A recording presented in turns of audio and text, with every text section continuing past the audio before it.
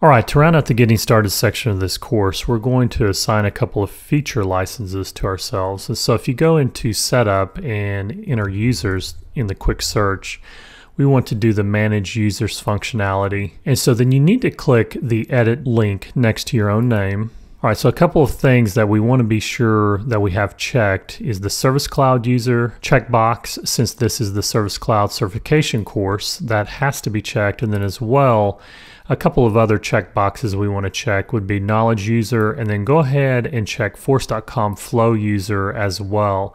We're going to be getting into flows much later in this course, but I want to be sure here on the front end that you've got that checked so that when the time comes, you don't run into problems.